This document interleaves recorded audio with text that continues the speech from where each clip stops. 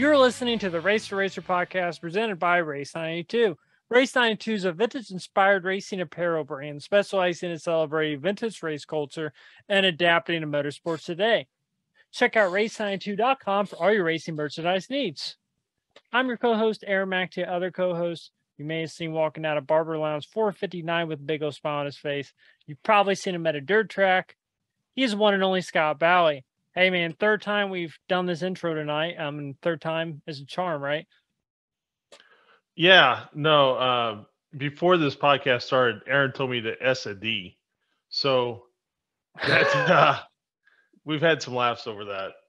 But no, it's been a good week. What's up with you, bud? Man, it's been a great week, great long weekend. Labor Day weekend. I got to spend Friday at Indianapolis Raceway Park for the U.S. Nationals, hanging out with good friend of the show, Mr. Antron Brown, his team Friday. Got to do some filming, so I'll be releasing a little video about that sometime in the future. But great weekend, and he won, so he won the whole thing. So really cool to see him win. Can't happen to a more deserving person. I think you would really definitely agree with that. Great guy, as you have said before. You would run through a wall for Antron Brown. I would as well. I got to see him interact with fans a little bit. Man, he's just a riot to be around. Great guy, hysterical, and just a good person. Great person. Yeah, I think he is an absolute model for how people should be in the sport, and not just drivers, just the way he interacts with others. And he's a very conscientious, kind man. And I wish him nothing but all the success he can get, because you put so much positive in the world. I'd like to see that come back to him. Yeah, and the thing that's cool with Antron is he really understands how motorsports work. I mean, there's a lot of people in motorsports that may not really understand everything that's involved, but he understands to the nuts and bolts of motorsports, and he understands just how it all goes full circle. And that's probably part of the reason why he's just so engaging, because he understands that, just what's involved. And, everyone, you just got to make an impression with a lot of people, because you never know who you may be interacting with. Yeah, I agree. I mean, we could go on and on and on about Antron. He's truly somebody I have nothing, like I said, the utmost respect for. So it's so awesome to see him win out there. Winning is a kind of a big thing with our guest, right? Will Power's leading IndyCar points. Yeah. Jagger Jones won Rookie of the Year. Cape Motorsports, who we spent a lot of time with this year, won the championship with Michael D'Orlando, and hopefully we can get Michael on the show next few weeks. Yeah, I mean, just it's been a good year for people that we've gotten lucky to be able to talk to and be around. Yeah, absolutely. I think the common denominator is that they're around you, and when someone's around you, right, they just start winning. I didn't want to say that, but I think you're right. Amen. So IndyCar Portland, obviously, before we get into the IndyCar race, Jagger Jones, good friend of the show, obviously. USF 2000, kind of had some issues in qualifying, but second race, he started 17th and finished fourth. Well, right? Third race. His first two races went terribly for him. Really is, unfortunately, his worst two runs of the year. Just, it's kind of the nature of Portland. That first turn, man, can be very complicated for some. And but that being said, third race started 17th, ran fourth. Cape drivers ran 1-2. Michael D'Orlando, by virtue of winning the race, and Miles Rowe running fifth behind Jagger, ended up winning the championship.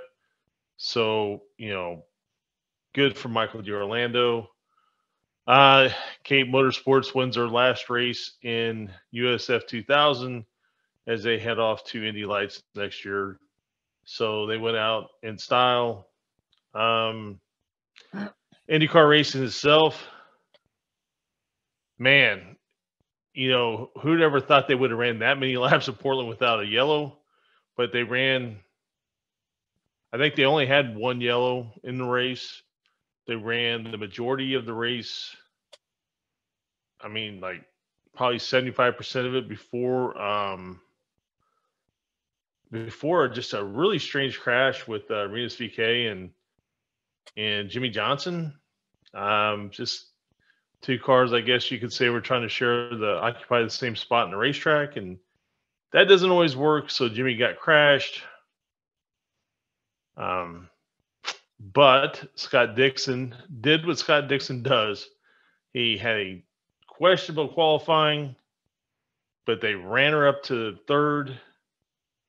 But Scott McLaughlin is showing everybody why he deserves to be in a Penske car, and he picks up another win this year, and it was pretty dominating, to be honest.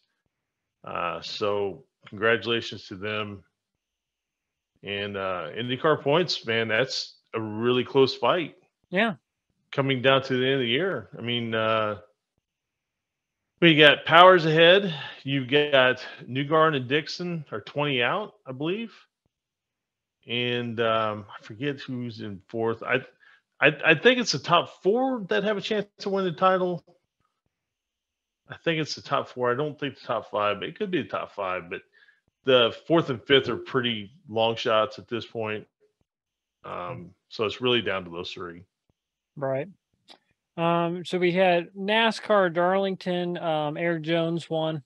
Didn't really watch any of that. But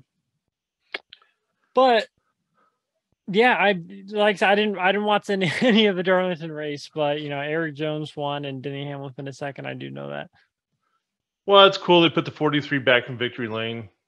Sure. Although it's not, I mean, it's petty, probably mostly in name only. It's cool to see my childhood favorite to be sitting in victory lane, so that was awesome. It did since 2014 with Eric Almirola. Was the last person to win in the 43 in a rain-shortened race. And then I think before that, it would had to have been maybe Bobby Hamilton. So, and Bubba Wallace had good runs in that car. They just never could pull off a win. Right. Bubba's excellent at those big, fast tracks. So, unfortunately, I couldn't get a win there, but it was cool to see the 43 in victory lane. Kevin Harvick had a strange fire. His car caught on fire. I think it was closer to the end of the race, and it burnt pretty good. And drivers are voicing their concerns over fires. I think that's the third or fourth one, all Fords, oddly enough. So I'm not sure what the difference would be in the Fords versus the Chevys, but you've got that, and you got people, when they're crashing them, they say they hurt. It hurts a lot worse than the previous car. So drivers are really starting to voice their, concerns, and of course Kevin Harvick's definitely going to voice his. All right. So you'd like to see him get that corrected. Yeah, no, absolutely. I mean, with the cars, there's always ways to evolve, and they'll definitely figure it out. Yeah, and then with F1, you had Max winning again. Surprise, surprise. Surprise, surprise. George Russell was second. Hamilton, I think, I'm not sure if he ran fourth or fifth. I'm not sure exactly where he ran. I think it was fourth. But he was very unhappy with his team afterwards because they left him out on harder tires. And he had some very choice words to say to them over the radio and after the race. Tensions are pretty high at Mercedes, it seems like, especially in Lewis's camp. I think Russell's very happy to be there and just takes what he can get. And then I think Lewis wants to win. He's used to performing at high levels, and and they're a second, third tier team. I mean, honestly, as far as I think it's safe to say that Red Bull's the best, Ferrari's next best, and then Mercedes. And that doesn't sit well with him, I'm sure. Right. And I mean, when you're used to winning that much, as many championships he won, and all of a sudden you're not winning. I mean, best way I think to put it really is his worst day is better than most people's best day. Right. Absolutely. Man, and speaking of F1, all the rumors have Herta, and I'm going to butcher the name of this team. Is it AlphaTauri. I think it's AlphaTauri? AlphaTauri. Going to AlphaTauri if he can get his super license. So, which a lot of people have pointed out on social media that he has ran more IndyCar races and has more wins than Verstappen had when he got his license to run F1 in terms of races and race wins. I don't know if that's true or not. It's something I've seen, but that would probably seem pretty accurate. We need to get David Land on the case. D-Land would know that like the back of his hand. He would. I did. You said I got a notification that David Land did something on my Facebook. I love it. I love it. He commented on something right when you said I got a notification. That's funny. Well, USAC had a kind of an up and down weekend. They went up to Sun Prairie for the midget race. After hours of them trying to get that track done, they could not make it dry enough for the teams to run. A lot of the drivers, or some of the drivers, had been to DuQuoin, or at least on their way to DuQuoin. DuQuoin gets rained out. They make the trek. I think it's 6.5 hours to Sun Prairie. Sun Prairie gets rained out, and then drivers had to go back to DuQuoin today and run the Silver Crown race today. Race had very high attrition. I think only 8 cars finished. The car that ran second, I believe, was a lap down. I think there was only, at the end of the race, I think there was only 1 car on the lead lap due to attrition. Shane Cockrum dominated that race, ran out of fuel with like 12 to go, or it may have been more than that to go, and he still ran second. Oh, wow. So, like I said, just a very strange race. Cody Swanson was third. Logan Seavey was the winner. So congratulations to him and Robbie Rice in that group. I mean, Silver Crown Racing is all about some strategy as well as running as hard as it'll go, because you had driveline issues, fuel issues with more than a handful of cars that were at the front. So, but congratulations to Logan Seavey and that team. And Silver Crown cars, they have 2 more races, I believe. One at the other mile rain out, which is Springfield, which is in October. And then they have another race at Raceway Park. And I think their season will be over after that. Yeah. Well, so like we said last week, our guest this week is Johnny Parsons Jr.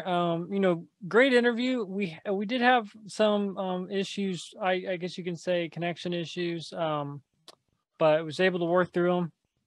I edited out some of it, so please bear with us if it seemed like there's a little bit of feedback or whatever, but it's definitely worth listening to. He's definitely a great guy to talk to. Really great stories. Yeah, Johnny, Johnny's, it's so strange. He comes to Speedway, I think we talked about in 70. Yeah. So he's one of the very few drivers who can discuss running those old high horsepower without really wings, flat bottom cars, through when they put the big wings on them, to the early ground effects, then the full ground effects, and then even in the RL. 90s, yeah. So, I mean, he is truly one of the few drivers that can have that type of conversation. It was just, he was such a great racer. It was just, they come along at a strange point of the sport where the sport started not looking at that type of racer. And, there was, while he was able to get rides and run, I don't necessarily think that he had the Well, I know he didn't have the full opportunities the generation before him did. And it's too bad, but he did have a great career in midgets and Silver Crown cars and midgets, or excuse me, sprint cars. And it was just really fun talking to him. And it was real enjoyable. Yeah, no, absolutely. Johnny's a great guy. Always a pleasure to talk to him. And for next week, we're still deciding on exactly who we're going to release. We have a couple different options, so stay tuned. Next week will be a surprise, but I promise it will be a good surprise.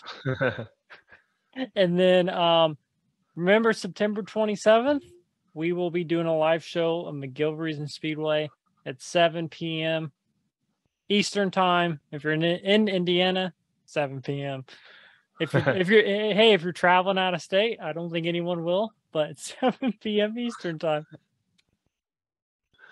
Yeah, I'd be very impressed if somebody traveled from out of state. If you travel out of state, you come up to us and Scott Bowie will buy your dinner. I will do that. I will do that. I will absolutely do that. There's gonna be like 30 people there out of state. Yeah, yeah, 30 people on one tab. That would be the Scott Bowie luck right there. But yeah, no, September 27th, we're definitely looking forward to it. So we have a couple of guests lined up for that, so please come out. And it will be a good time, and yeah, hopefully, we can make it a monthly show. But yeah, no, I think it'll be a great time. Definitely looking forward to it. Yeah, me too. I am really looking forward to it. And we did a little. We may have mentioned this before, but we went in and did a little test and tune, and hopefully got things pretty close. And I'm sure we'll have a few bugs the first show or two, but yeah, I'll make sure. I will make sure I have a fly swatter. Right. Absolutely. A few bucks. But in Fridays, you see, I'm wearing my Drive It Like Robbie shirt. On Friday, we released the go-kart video with Robbie McGee from IndyCar Weekend at Gateway Motorsports Park at the Gateway Kartplex. Go-kart track is inside the Gateway Motorsports Park, inside the track, the oval. And we got to race me and Jacob, who was in our Jagger Jones video, karting video. We got to race Robbie McGee inside the track there on Friday of IndyCar Weekend. And man, that was a great time. It's really cool, man, to be able to race current and former drivers. Especially someone who drove the Indy 500, was Rookie of the Year. Right. Had a really good. I mean, he was a part of the Indy Racing League. And I mean, he finished. He almost won Texas. I mean, he definitely had a lot of talent. He was somebody who he didn't start racing until he was a little older. So it's kind of unheard of now. I mean, someone starting racing his age and driving in the 500, I don't think you would see that today. But just Robbie's a great guy. A lot of fun to race against him. He is, I think he's almost 50 now. But he's fast. He is still very fast. And we learned why he is a professional driver and we are not. And you will see that. You will see that in the video. But the coolest thing, I mean, like he was the first cart and he just took off, of course. And then he actually slowed up because I think he realized he probably wouldn't have caught up with us at that point. And we sure as heck weren't going to catch up with him. So he slowed up and, let us pass him and we got to race with him a little bit. So that was pretty cool. So, once again, thank you to Robbie McGee for that.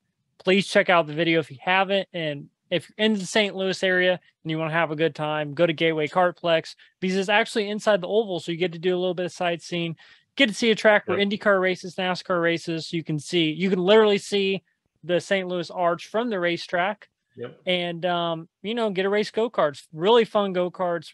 One of the most fun go-karts I have raced. It really gives you indoor. I love indoor karting. Don't get me wrong. But outdoor karting, obviously, a little more closer to the real thing, to real racing. Yeah, definitely, if you're in the area, definitely check it out. A lot of fun. And yeah, no, I love Robbie. Robbie's been on the show several times and just a great guy.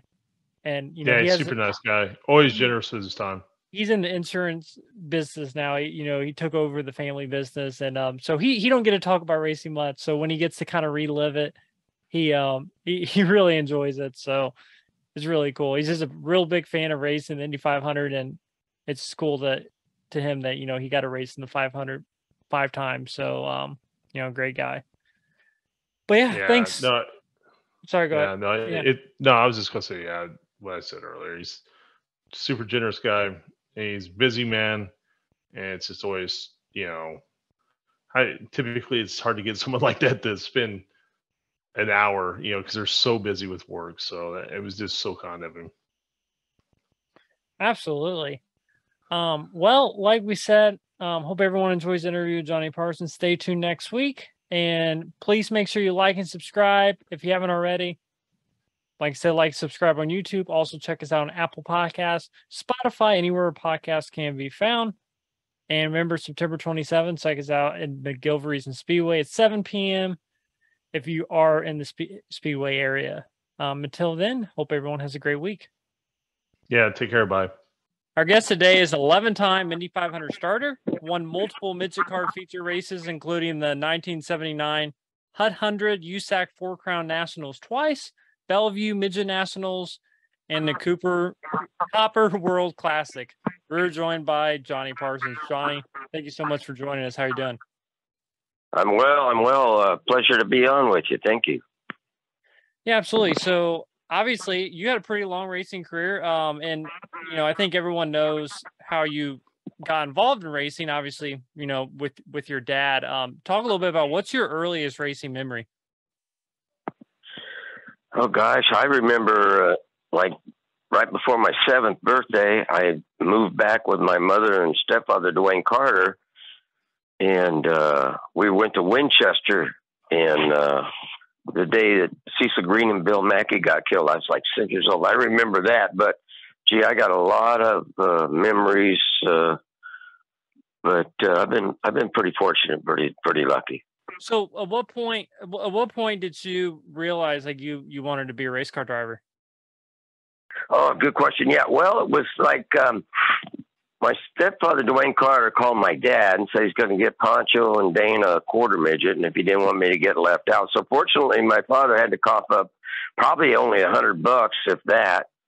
Got a neatest looking little quarter midget. And when I was about 11 years old, we started racing that with the help of Dwayne Carter. And man, I just knew after I got that thing on a little dirt track, man, this is too cool. I had to try and follow my dream as far as I could. I didn't know if I could do it or if what the outcome would be. I knew I wanted to try, and yeah, that's what started the addiction.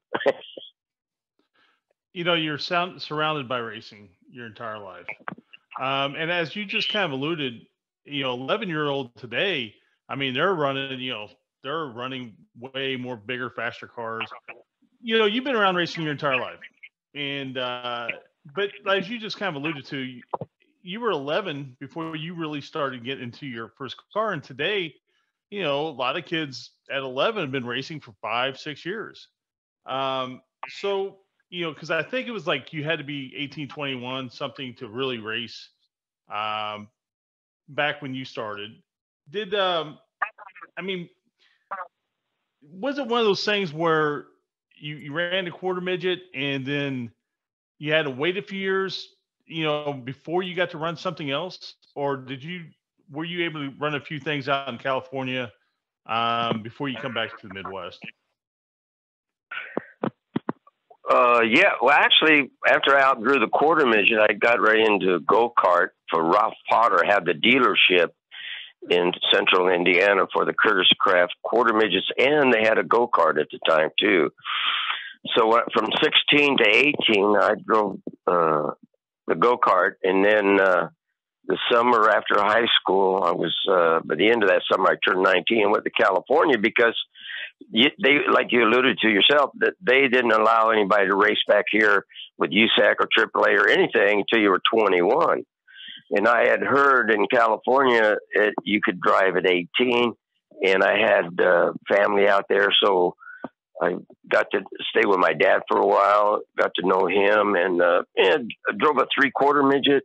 And then finally, at the end of the following summer, I got in a midget at Santa Maria, California, and it just, set the needle in my arm, so to speak. We made the trophy dash first time out, so there was some encouragement early on. I didn't realize that you had moved back here, then went back to California. So let me ask you, well, first of all, you mentioned a guy that I have so much respect for in Ralph Potter. I loved Ralph. Ralph was so generous to me and my family, and very kind and nice guy. I used to talk to Ralph all the time. You said you went out there, made the trophy dash, and at kind of what point did you start thinking, man, I might want to go back to Indiana and try to do this for a living? Well, that was in the back of my mind when I first left here, but I wanted to go out there, like I say, to start getting in something before I was 21. And so I'm out there trying to get experience and needed to get a job. So I was driving a forklift from 19 to like 22 or late 21. I got married just about almost just about 21. And then I tired driving forklift, like I said, and I saw an ad in the paper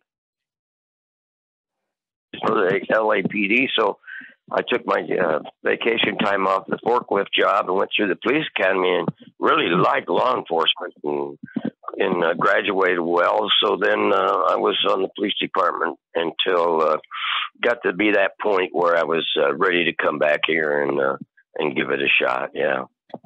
Now, would you say your driving experience that you had, did that help you at all in the police department? Not really. I got in a few pursuits, but I can't say it helped me with any driving. But I enjoyed law enforcement. Had I not gone racing, I would have definitely stayed in law enforcement. And I enjoyed it and made a lot of friends and learned a lot too. And yeah, that's cool. You told me a story not too long ago when I first approached you about doing this show. Didn't you say that you pulled over James Gardner? Yeah, Jim Gardner. I pulled him over on Sunset Boulevard. I think it was a Sunday afternoon toward the beach, and he had been riding his motorcycle in the fire breaks up by Mulholland Drive, top of a hill before you get into the LA Basin from the San Fernando Valley. And he was driving down to see Phil Hill. At that time was a world driving champion and lived in Santa Monica. So I was in a patrol unit, so I didn't really focus that much on traffic violations. But if we saw one, we had to stop and cite the violator because we didn't, and somebody saw us, and we'd get beefed over that. So I stopped him anyway, didn't cite him, but I asked him for his operator's license, and he was real polite and said he didn't have it and what he was doing. And I said, oh, okay, well, we got some violations, but you better go get your license before you drive anymore. He probably didn't because he was on his way to see Phil Hill. But after I saw Gardner at Riverside International Raceway, about a month or two later, I was out there trying to get a ride in anything.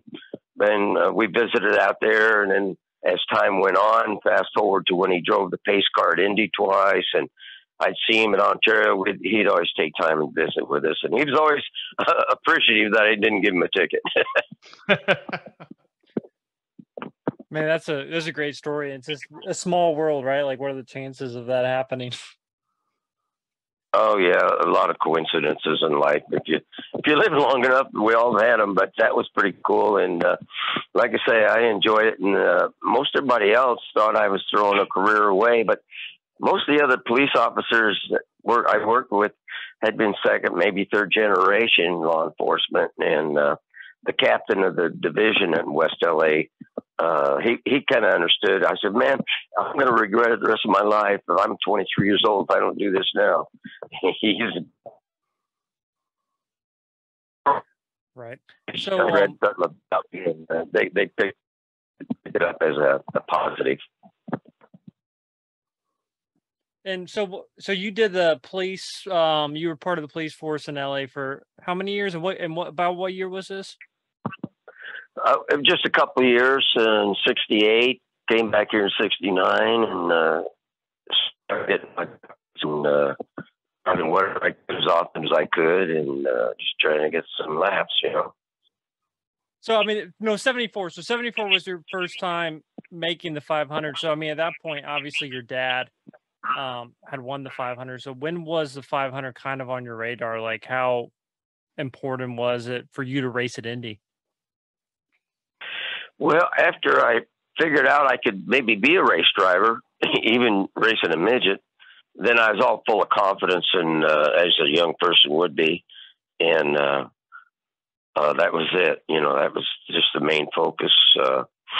And, when you have some abilities and something to bring to the table to be successful at, then you're encouraged to give it 100%, which a lot of guys have, So I was pretty fortunate. I worked with some patient people like Bill Finley. He gave me my first start. And the first time I got on a big track was Ontario Motor Speedways, which is just like Indy, banked a little more in some corners. But Mario Andretti, they asked him to take me out in the pace car. Just give you a little story.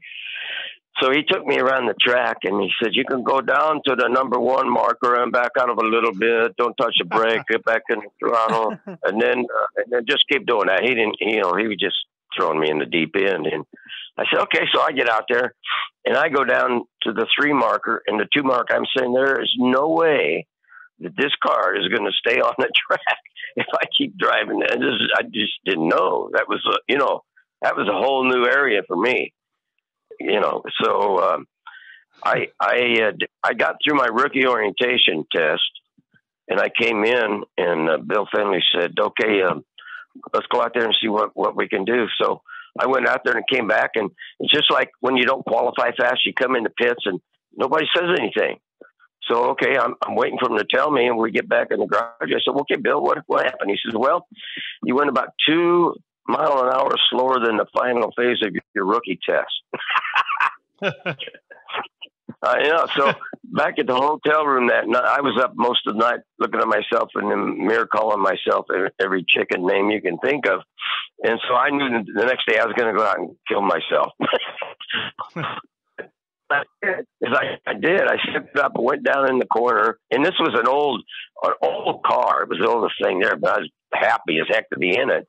And it was capable of going quicker than what I was doing at the time. But I went out there the next day, and this will give you an idea of part of the addiction. You remember, you ever go to a swimming pool when you were a kid and you got the low diving board and the high diving board? Yeah, sure.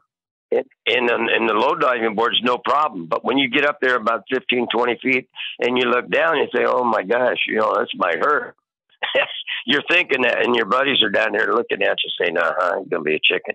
Well, if you remember, you jump off the high diving board and you survive, and you just can't wait to get back up the ladder. So you take it down into turn 1 and don't touch the brake, but you got to get off the throttle. And you get through that first turn and you live, you survive. So when you're going down the back straightaway, you're looking forward to, the thrill. It's just the adrenaline. Anybody's driven a car, you can't come in after qualifying and hold your hand perfectly still. Not unless you're out there, just stroking around, putting around. But if you're going to qualify for something, you better have the adrenaline shaking your hand. So when you, finally make Indy, just describe, the feeling on race day. And, well, I guess really back then in qualifying, it was pretty much a packed house during qualifying, right? But, just obviously that's the biggest event you had been in at that point. And just, was it overwhelming, like all the people and all the festivities, or kind of how did you deal with that? Well, the atmosphere wasn't a problem because, as you know, I grew up around it and saw the people but when you're in the car, you don't really notice. You're not looking in the stands, especially as a rookie. You're looking right at that groove, trying to feel everything you can with the car. But we worked up to it, and I didn't get in the car till the last day with only 20 laps practice because we're running out of time. And I took it. I just, had it hanging out. and they had a little push in it. I thought for sure I was going to knock the wall down coming off every corner, but it was pretty stressful, pretty cool. So after qualifying, yeah, it was a big relief. You know, people talk about the weight off your shoulders, and that's for real. And I got a picture somewhere of me unzipping my uniform, taking a big breath, exhaling, thinking, man, yeah, making the first Indy after all the years growing up around there. And that was the biggest thing, you know, to me at that time. Kind of matches my first son being born, because that's very much of an impact, bringing, you know, having something to do with bringing a kid into the world. You know, that's cool. Right. That, was there anything like you'd seen the race, obviously? What was like one thing about being in the race that surprised you, like those first few laps? Just how dirty it was, or? Yeah, that's a good question, because it brought up a good answer for me. Yeah, I was in the back, second to the last, I don't know, 9th or 10th row, probably 10th row, and yeah, you're aware of what has happened on the first lap before, so my eyes were big as they could be, and it's somewhat turbulent, but you know, none of that stuff really ever bothered me, except when you get in somebody's draft and you lose the front end or something. You know, you got to be careful not to do that. But you know, so I'm back there watching everything, holding my own. You know, and if you remember back then, they used to have these aerial bombs on the first lap go off in turn 2 and 3. Boom, boom, boom, boom, boom, boom, you know. Well, up to this time, I'm in the back. We're going through turn 2, and I don't have my helmet taped across the visor. And I, you know, I'm ready to see anything. And those bombs went off, and I'm really happy I had my seatbelt on, because I'd have jumped right out of the car. It scared the crap out of me. It was pretty funny. Couldn't to think of it, but I was very aware of what's going on. What was that like? You know, at roughly the same time, you know, Pancho's doing it, Dana's, you know, attempting to become a race driver at the same level. Was there like a rivalry between you guys, or was it always a very friendly type of competition? Well, you know, it was kind of friendly at the beginning. Everybody supportive of one another, as we were in quarter midgets when we were kids. And Dana was really talented and good. And you know, I was like 6 years older, still am, than Pancho. And I was the one that got in a dirt car first, or a midget, you know, because 6 years older. So that, sure. You know, I'm not taking credit for him, because he's awesome driver, champion, you know, many times. But, you know, he was definitely, I was kind of apple in front of the carrot. I'm not taking credit for him, but I'm just saying, if you had another brother, an older brother that had some success at the same ability you did, you're definitely going to try and compete with him and beat him, because he's kind of a target, you know. So it was kind of a friendly thing on my part. But, yeah, Pancho was bound to determine he wanted to beat me more than anybody. But it was good. It was okay. Pancho can get a little intense. He can get a bit intense. Well, yeah, he's very serious. Always been a serious type of guy. Yeah, sure. He can get intense, but he learned from me. I can get intense too, because we went around a few times. Sure. As most brothers would. Oh, go ahead. I said as most brothers might. Sure. Yeah. You know, Johnny, one thing is, I mean, I think when you look through your career, the thing I've always been amazed about is how well you always went. Not only were you really great on the small tracks too, but man, when it come time to run those big fast joints, you were always fast. Always fast. What is it about, do you think, about your style or about your ability that really, when it comes to those big fast tracks, you could really start to shine? Well, and you know, I always there's a lot of guys I admired watching, and I kind of, you know, watched Tattersall, how he run the cushion, and watched everybody, Parnell, Leafoy, and everybody. And you get out there and you try different things and these things, and it was just more fun to run the cushion, and actually even above the cushion. One of the most favorite tracks I ran was a Springfield Mile, which is coming up. And I'd always go in there above the cushion, all four wheels above it, and just flat out. I mean, that was the most fun. So I like the tracks that you could really do, let your hair down, so to speak. And Syracuse was good for that. But Eldora, I always had a lot of fun there. But what was really good was learning the tracks, conditions, and especially day races. You had to anticipate what the track was going to be like and what setup you wanted. And, there's a lot more. There's a lot more into it. Some friends of mine went out to Lincoln Park years ago in a sprint car, that workshop they had. Mm-hmm. And Father Glenn O'Connor was one of them with me, and another Japanese guy visiting. They'd come in and they said, "Man, you're trying to kill me." I said, "No, go out there and just do this, and it'll work the faster you go." And Father Glenn went out, and I told him, I said, "Hey, and this other guy, this Baptist preacher, is a little quicker than you, so you better get up there for the Catholics." So Father Glenn went out, went on over the first turn. As you know, Putnamville has no no wall, and he came flying back in. He had a great time, and he said there was a lot more than this coordination. He's tapping his head and patting his belly, or the other way, or whatever. He's a lot more of that coordination involved than I thought. And come to think of it, yeah, a lot of people don't know what it means to steer the car with your throttle or not use the brake so much. But you know yourself, if you've been in a car, it takes some work, it takes some effort, it takes some guys more effort than others. But I was always blessed.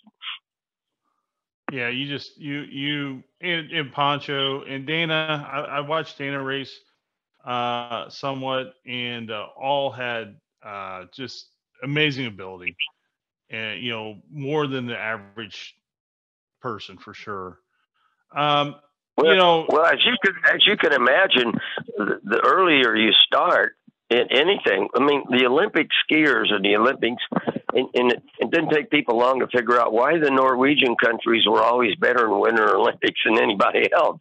Well, they, to get to school when they're 5, 6 years old, they had to get on skis, So the earlier you start something, the better it is. So, we gotta, and then you're gonna find out when you move to the next level, if you want to, be aggressive and take that extra chance, that extra risk, or if you just want to be a back marker, and those people usually don't stay with it too long. But I didn't, and a lot of guys don't want to be called a balloon foot or a back marker, or, hated to get lapped if you ever had to. So we always preferred to be aggressive and studied the setups and styles and stuff. It just like anybody would in any industry if they want to succeed, Yeah, I remember one night at Raceway Park, early 90s, when Bill was running Champ Car. You come over and really, gave him a little advice and just suggested making a few changes on the car. And I remember, like Bill started, like he ran the B. He got the top 10. He was passing to the top 10 when had something break, per control or something broke. And it was amazing just how your advice and just a few little tweaks and changes, just was such a major difference in the car. Yeah. Well, but you guys pay attention too. But it's amazing, like you say, the right setup. And some guys don't share or don't care to, but I liked you guys always. And if I saw something that might help somebody, except one time when I said track record qualifying at Reading, Pennsylvania, I said, "Man, I had to come in after qualifying. I haven't seen a track like this in a long time." And Joe Saldana come up. He said, "Where'd you run, JP? Where'd you run?" I said, "Wait a minute. Did you qualify yet?" He said, "Not yet." And I said, "Well, you see me after qualifications," because he was very capable of running the groove I did to beat my time. So I'm not qualifying. And he was scratching his head. But not too many tracks can you do that. But, man, I always love to, when you could, get up there if it's not too deep to tip you over, Yeah. So, if you can get up above the cushion and really A lot of times people don't realize that just past the edge of the cushion, sometimes depending on how the track is, it's actually smoother up there. Yeah, you're off the ledge or the curb, and sometimes there were curbs or ruts that I would actually go in, and it happens pretty quick. You should go in and you use the left rear inside sidewall against that curb instead of the right rear, because the left rear won't knock you over like the right rear would. Yeah, just hold you in place, almost like a slot car. Yeah, if you hit it just right, but as you know, it's like threading a needle. Yeah, you hit it wrong. It's going to be a bad day. That's right. Yeah, hey, you guys, I got off the subject when you talked about the Indy cars, how well we went there. Well, man, that was a lot different than the other stuff that I'd driven, and it's because you're not over the rear end. It's a whole different feeling. From what I had learned with the open wheel stuff, that if you keep that aggression, and once you get it figured out, that's how all the guys that we saw are champions, and still the guys that run the dirt and the ovals go down to NASCAR. Look at Andretti and Foyt started. If you once you get past that learning curve from front engine to rear engine, and it took me a while. I crashed a few times, but like I say, I had patient guy, Bill Finn, that stayed with me, and when we got it figured out, it fell into place. But it was super, super fast. I mean, you're driving way down the track from where you're sitting, and you're being smooth. And then after a few years, you can do a few little odd, scary things. But I remember one time qualifying to the Indy, I started picking up a push on my first lap, and I thought, crap, this is going to slow down. So then this was my second year. So then I drove down below the apron, or on the apron, down below the white line. And if I had what would it do? I'd go down there real quick. Of course, it would shake the push out of it for a second. But you couldn't do that for too many laps. You'd heat the right rear up, but you had to be ready to catch it if it wanted to get crossed up. But I tell you what, first year in the Indy cars, racing with hot lapping and racing with guys like Unser and those, I thought at one time they almost have a death wish because they were doing some crazy things that I enjoyed doing a year or two later. Man, the thing that I'm sorry, go ahead, Aaron. No, I was going to say, talking about like some of those guys doing crazy things. Like Spike was one of the first people to say, like, the one thing that he always thought was crazy was how fast Mario used to go through the pits, because back then obviously there was no pit lane speed limit. Yeah, I'll tell you a little story about that. Before I got to drive the third car for Pat Patrick, George Bignotti, STP, team drivers to Gordon Johncock and Wally Dallenbach, who had been winners and champions. And I was happy to be the third car just at that race. And George Bignotti was great to work with. And this was bad.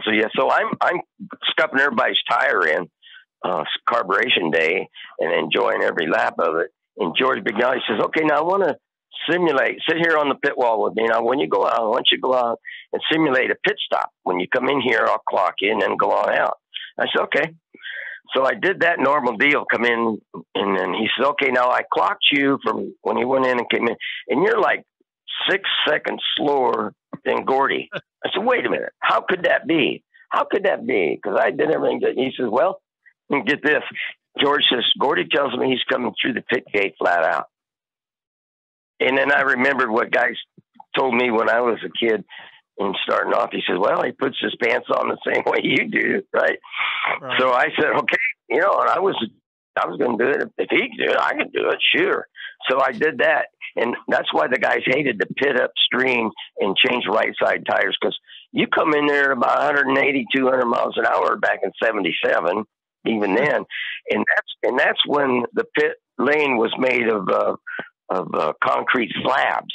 And when you come in there flat out and you start getting on the brake hard, you hear the brakes start chirping, and you're keeping up with it, keeping it in front of you, and then making it down. And so I did that, and George says, okay, we're good. And I said, well, there's more excitement going to be in this race. But we only had like 4 or 5 pit stops back then because we carried a whole lot more fuel on board. You know, that's funny. You're one of the absolute few guys. There's just a couple of guys that can talk about what it was like to run a roadster through the ground effects cars, and you're one of the few guys that can talk about what it was like running those big horsepower offies with the flat bottoms all the way until the ground effects as well. Was it one of those things that was just small learning along the way as the cars would change? You just learn a little more and learn a little more. Oh yeah, I got in a machining car once and shaking it down and cut one fairly decent lap. Came in and said, "Hey, that's not bad. We're only a few miles an hour off." I said, "Wait a minute. You guys better check your watches because I haven't even started on this thing yet. It's all built in. I mean, the technology, aerodynamics. I mean, it's amazing. You don't drive any harder, but you're going faster. So it was kind of cool with those changes. But yeah, I got to see the flat bottom cars. Then the ground effects cars is more of a learning curve there. But one of the neatest flat bottom cars, which is before ground effects, is when I drove Lindsey Hopkins' laydown car. It was a turbo offie that back in '73 we used to turn the boost up to get like 1,200 horsepower. Right. And the boost had a lag in it because they had a bigger snail, the turbo. And man, when that lag would come in, the boost would go from like 400 or 500 horsepower to 1,000. And so back then you had to learn that little edge, like feathering a light switch or something, because you didn't want to have it jump right out behind you and spin out. So that was a pretty good thing. And then they came up with smaller snails to help that. But the flat bottom cars that Roman Slobodinsky designed, that Lindy Hopkins Lightning car, and that thing was the sweetest flat bottom. We drove that in '79 and '80 at Indy, but it always broke a piston. We're trying to keep up with the 4-cam Fords, of course, then, and we had to stress it a little bit more than we wanted to, and usually pop the piston. Right. Yeah, the offies just got to be at such a disadvantage there toward the late end of the '70s that just had too much headwind. Yep, turn the page. Another page of history, but they were fun to drive. Always loved to drive them. Offies were cool. Yeah, no, it's beautiful sounding race cars. Now, we're talking about obviously the cars, all the cars you drove, there's big progression in the cars. Another thing, obviously, you got to talk about is the safety. Obviously, I mean, you drove up to 96, and the safety from 1969, early 1970s, 1996, obviously, I mean, was a huge difference. I mean, you saw probably the fire suits evolve quite a bit. Obviously, the helmets. Did you guys have helmet? Do they start doing the helmet restraints in the mid '90s? Oh, with the Hans device? Well, I know the Hans device wasn't until like early 2000s, but did you guys have any type of head restraint in the '90s? No, we wore a donut around our neck. Okay. Some thicker, some thinner, and then on the high banks, I wore a lanyard strap on the pavement traps under my left arm to hold the helmet up. But the Indy cars changed quite a bit, because back then, 75 and around there, I remember those Eagles, the '72 Eagles were, and all the Eagles until the carbon fiber were pretty good. They got beefed up more after '73, those bad accidents at Indy, but they had to beef up the bulkheads. But even at that, they're aluminum tubs with the fuel bladders in them. So you'd get off in a long race and you get relaxed in the cockpit and try and relax, but you're also, fired up with adrenaline. So you'd tighten up your belts after you get settled in the cockpit. But you come in the pits and take on 70 gallons of fuel, all of a sudden the sides of the car start closing in on you and you had to loosen up your belts again because it got a little tighter than you wanted. But they were kind of like driving a beer can, and you know, it was a sad day in '73 when we lost Art Pollard because the car just came apart. You know, they didn't have the bulkheads beefed up enough yet, and then aluminum just couldn't withstand the forces back then. But Jim Malloy was another good friend in a '72 Eagle. He was faster than anybody until he got killed there in turn 3. But yeah, we appreciated the carbon fiber when I went head on in the wall with a March, and just tore up my legs and ankles a little bit. Or, well, I was only in a wheelchair 3 months, but out for a year. But technology saved me there because the wall came up to the windshield just in front of my hands, and my knees got stuck behind the dashboard, and the rest was but Dr. Trammell did a great job putting me back together. You know, that's the thing. I remember you come to the speedrome, you know, you'd come out to the speedrome and watch and stuff. And, you know, it always amazes me to see somebody who's, you know, going through serious injuries, and you can just see them getting a little better and a little better. And then pretty soon they're back in the car.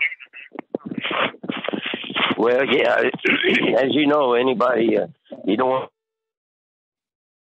on you're playing with you thinking that it's going to slow you down or anything. So actually I got in a midget in Northern California in November of that year for Jim Wellington. He had a 4.6, but that was pretty gingerly. Yeah. I went through a lot of physical therapy, which is okay, but you know, hey, I can't complain because I knew I was surprised I made it past 30, but you know, I'd seen a lot of carnage as a kid, and I knew what the risks were, so I just accepted it. But I wanted to get back in a car ASAP just to make sure it didn't play any mind games with me. And we were leading in points with midgets at the end of May the following year, and then I was in the Indy car, and I couldn't run a whole lot of midgets after that. Right. Now you were talking about well first off, I was going to say you were talking about you know, having feet injuries and stuff. I always heard people say you can tell if someone drove an Indy car in the '90s if they limp, right? Because everyone was going, you know, head first into the walls, and just the way when you look at those cars, I mean, your feet were, I mean, right up there to the end of the nose. Yeah, it was a good rule. Another good safety feature, they added a bulkhead to the front, and I'm sure that saved a lot of people. But it's something that had to be done, you know. Yeah, I'm pretty happy they got away from wooden spoke wheels too, and they don't use wire spoke wheels either anymore. No, that yeah. One thing about it, you never want to let the engineers design the car, because the engineers are not going to design safety into the car. They're going to design the fastest race car they can build. And well, they have safety foremost in mind. I know Roman Slobodinsky. You know what I'm saying? No, you get some of those engineers, man. To them, their drivers are just you know, they're replaceable. They just want fast race cars. Yeah, expendable. Yeah, one guy comes to mind is Colin Chapman. Always believed you couldn't be too light. Yeah, but you know, hey, that's technology, and that's why we have sanctioning organizations that make things safer. And Tony George did a lot. I'm glad to see the softballs, but I'm here to tell you they're not soft. They're just energy absorbent walls. Right. Well, they're softer than that concrete. We where our shop was, you know, you used to come to our shop. We had a jig that was actually made out of some of the soft wall. The guy in front of us sawed up all the pieces for at least some of the demonstration stuff. You know, the research when they were doing research on it. And R&D, yeah, sure. Yeah, and he had a bunch left over, and we made a jig to fix cars with what he had left over. There's nothing soft about it. No, but I like people being resourceful like that, not letting things go to waste. Oh, it was perfect. No, we loved it. Yeah, good, cool. So how's Eddie Bowie doing? Dad's getting around. You know, he's on a walker now. But he drives. Oh, really? Yeah, he's been on a walker. He's been in a walker for a little over a year. He drives down to Walder's about every other day. He goes down there and, you know, sits in a chair and offers his expertise on stuff. I know he's great. I've been down there before.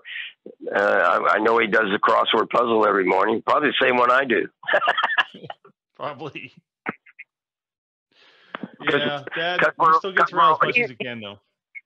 Your dad was one of the first guys that gave me a midget ride when I came back here, just after I left the police department in California. I think it was a little bull ring pavement track by St. Louis. Lake Hill. Yeah. Yeah, we were talking about it yesterday. He and I were talking about that yesterday.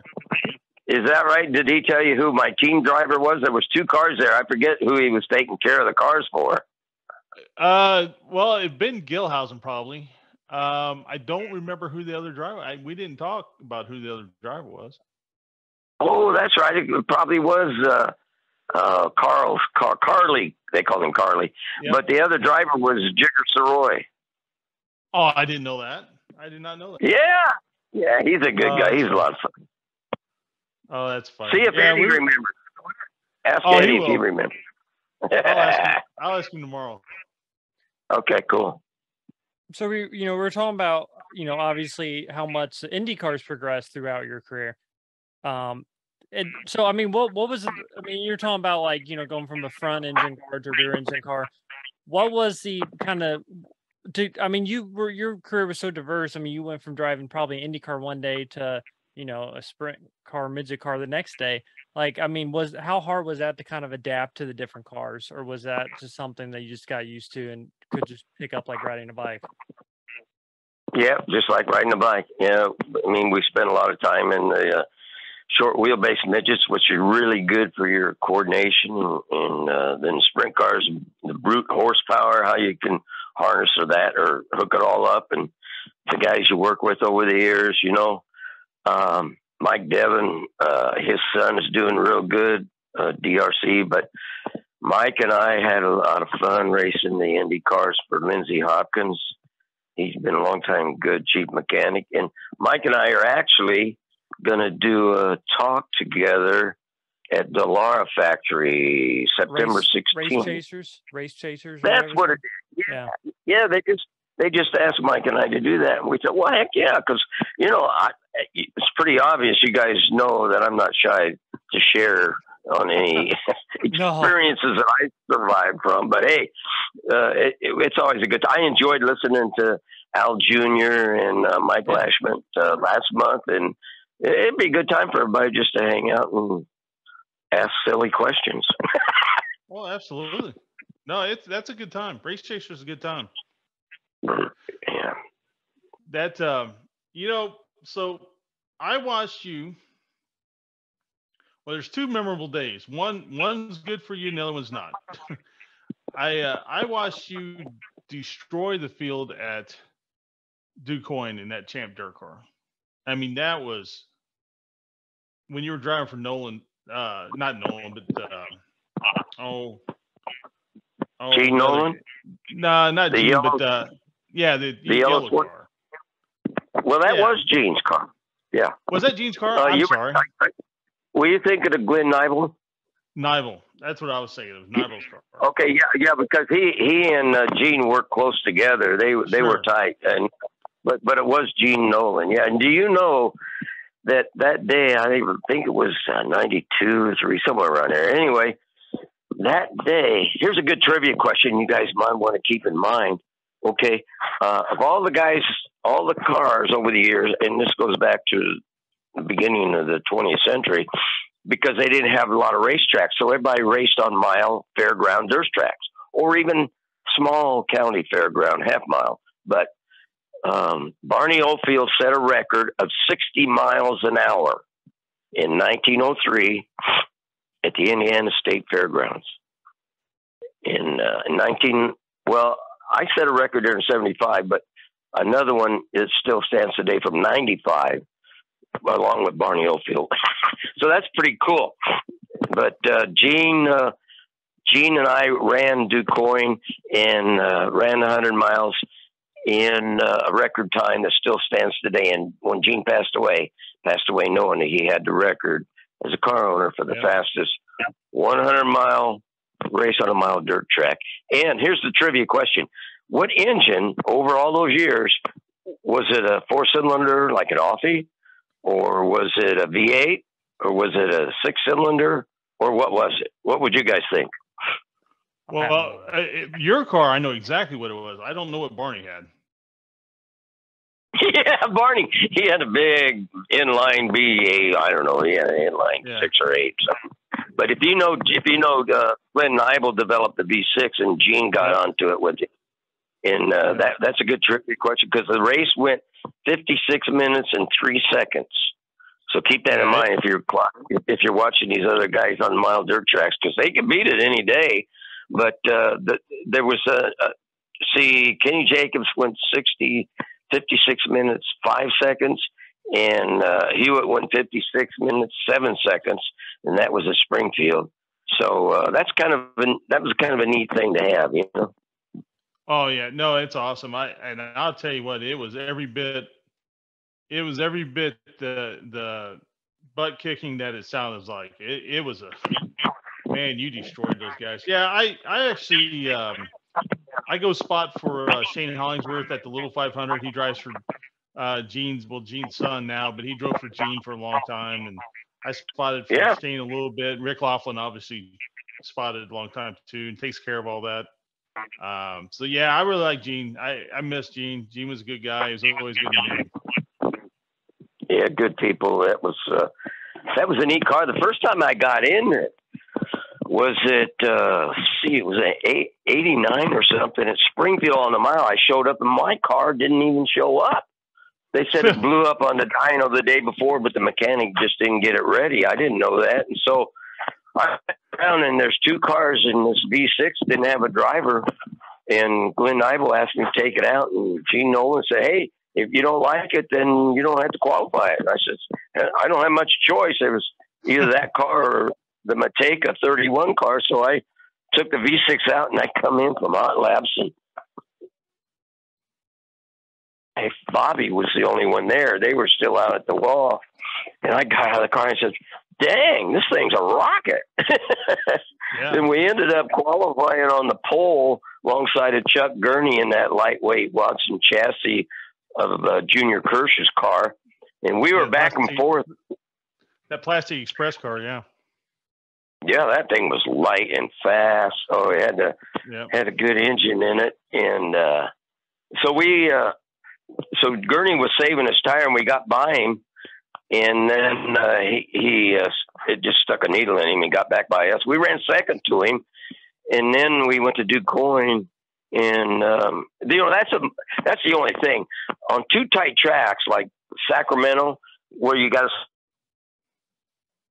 the V6 was a momentum car. You just had you couldn't get out of the throttle very long or very much at all, even with the sprint car. But you had a weight advantage, which really worked good for gas mileage and for tires. As you know, with that V6 at Anderson, even you didn't, it didn't burn that much fuel, and those things are light, so it worked good. Yeah, no, it didn't. I think at the time, didn't it still have the single body throttle deal, like the like the single throttle? Yeah. Yeah, I ran it that way. It all responded well. It all worked good, Yeah. Oh yeah. No. Oh, the other day was, I remember, man, that midget crash you had at Richmond. Oh man, that's one of the hardest midget crashes I've ever seen in person. Did you see my helmet after that? No, I didn't see your helmet afterwards. I saw your hand sitting on the header. I saw that. Yeah, so did Gene Nolan, and you guys were on the inside of the fence, inside turn 3 and 4. Couldn't get to me. And fortunately, my glove stayed on, and you guys hollered out, said, "Hey, get his hand off the header." And I had a very little mark on my pinky on my left hand now, but that's because we didn't have a net on the left side.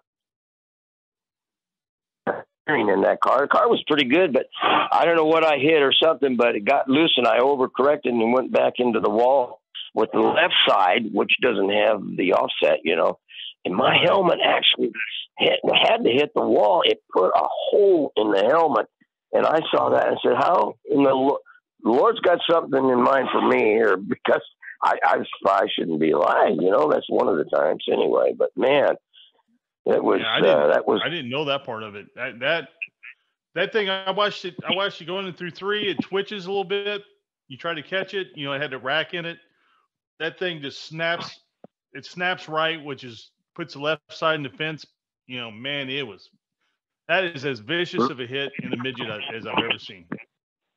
Yeah, I've never seen a broken helmet before either. But I only went to that track one other time, and I went to the hospital. And I was driving Gene Nolan. I was driving for Gene. We had to run the B. I couldn't get him to put a stiff enough bar in the right front. So we're running in the middle. We're getting ready to transfer from the B to the A. And some guy ran in the back of me, and I spun. And I'm sitting there, and here comes a rookie in Mateika's 3-in-1 car. It was like half a straightaway back, went through the yellow light, drove right into the side of us. And I had a fracture in my left knee. So I get out of the car, and I'm sitting on the left rear, and I'm not able to go over and knock this guy out. So I'm sitting on the left rear flat tire, and there's a little oil fire because it destroyed the oil tank. And a fire crew guy comes up. I kind of hate to forget his name. And he said, well, okay, we better get out of here and get a little fire. And I said, well, I'm afraid to put any weight on my left leg. He just scooped me up, and he wasn't any bigger than me. He carried me down into the ambulance and had x-rays. Oh, this is cool. Obviously. And I had driven my mother down there. My mother at the time was probably 82, and she left going to races, obviously, married to 2 Indy 500 drivers. Right. Yeah, she took care of our quarter midgets when we were kids. Anyway, she took me from the hospital back to the hotel room and drove over a few curbs. and my luck, the elevator to the second floor was out. So here I'm on crutches trying to go upstairs. And so we get in the car the next morning, and I got an ice bag on my left knee. My foot's up on the dashboard, and we drove all the way back from Virginia, Richmond to Indianapolis, and that was the longest trip I've ever been on. Oh, I can't imagine. Oh, I bet. I can't imagine. So I took the x-rays into the people that operated on me years before, and they said, oh, yeah, well, this is in my left knee. That one's still in there, but I had the 9 in the plate and all the hardware of my right ankle taken out because from the 87 accident. And because they said, I asked, should I take this out? And they said, well, if you're still going to race, you better take it out. Oh, okay. So I took that out, and I get pretty good mobility, but my racquetball game isn't near what it was.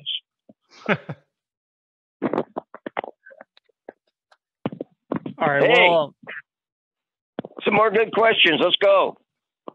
Well, I'll tell you what. I got one question I ask, and I only ask certain drivers that I think can actually deliver a good answer.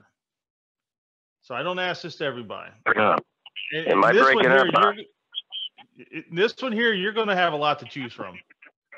So what would you consider your best racing story to be?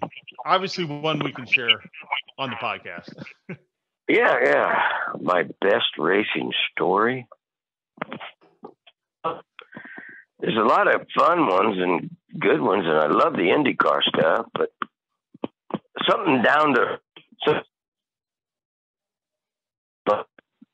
one that comes to mind is MARA. I went over to run a midget race in the 90s for a guy that built V4s, Rick Burdine. He built nice cars. You guys hear me? Yeah. Oh, yeah. Okay. You know Rick? Oh, yeah, I know Good fabricator. Yeah, good fabricator. He had V4, and I thought, well, this is good. We're going to go over there and kick butt. So we get there, and they've been running, MARA has been running, which is now Power I think. Anyway, They had been running a week or 10-day long deal, but we just went up there cherry picking. And so we unload this nice looking 48, beautiful midget, get out there, and the thing blows up in hot laps. So I'm sitting in the pits. Okay, we got to stay all night, I guess. And then, so a friend of mine, casual friend of mine, this older guy and his son, Rick Jackson from Kansas City, had their V4. He had the V4 there, and they'd been having trouble with it, and he had been in some of their races, and he was just dog tired from working on it so much. And he said, "Hey, Jip, why don't you get in this and run tonight? I'm tired, and we want you to just drive it." So I got out there. We qualified in midfield and ran the heat race, and we transferred to the main, and we started like, I don't know, second, third row or something. But this V4 had never hit right. I mean, it was misfiring, and it was oiling. The car looked pretty rad, you know. I almost got out of it, but I like these guys, you know, and they want to, come on, let's go. We'll be all right. Okay, so we get going, and I'm holding on. I'm hanging in there, and it's all on the bottom because the top didn't have much on it, and nobody had been running up there. But by running on the bottom so much, and the texture of the track is more a lot of DG, but it was drying out the bottom, had a little moisture in the middle, and so this engine's about ready to stall when I can see the dash through the smoke, and we're like fourth or fifth or something. And I'm thinking, man, I can't do this. Yellow light will stall, and they'll push us off. So they say 1 to go. So they give us 1 to go, and I go into 1, and I said, man, I got to keep this engine running. So I get up in the middle of the track, I open the throttle, and get out a little bit. It was running better, and by golly, I felt some traction up there. So I got out of the throttle. I got some out of the throttle real quick and pulled down in about fourth in line and come off 4 for the green to restart. And then I lean it up there because I don't want the stall going so slow. So it opens it up, and we go around them. 2 laps to go. We're leading. And these guys are going nuts. They never won a heat race before. And here I am just trying to keep the thing running from stalling, and I can see through the smoke, and I had to change the oil in my uniform after the race. But, hey, we come across the line, and you would have thought they had won the Borg Warner Trophy.